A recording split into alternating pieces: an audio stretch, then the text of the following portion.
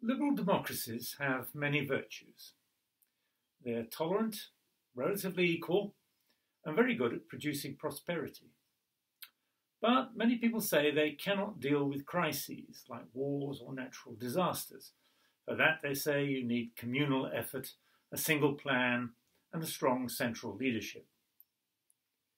When the virus began to hit, ministers boasted that the UK would fare better than most other countries because of our national healthcare system, which could plan a total response guided by experts. They were wrong.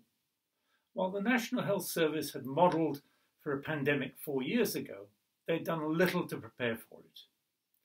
NHS purchasers didn't have enough PPE for their staff. Public Health England dismally failed to create enough tests.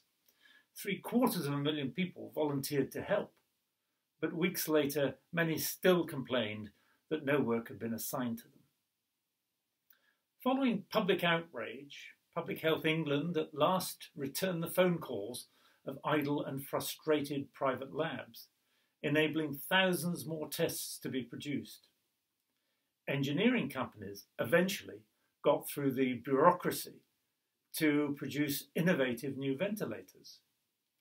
And after yet more delays, distillers were allowed to turn their skills to producing hand sanitizer. In short, individuals and businesses came up with new ways to solve the crisis, while the central planners failed and actually stifled that response. Command and control does not help you through a crisis. What helps you through a crisis is freedom and diversity.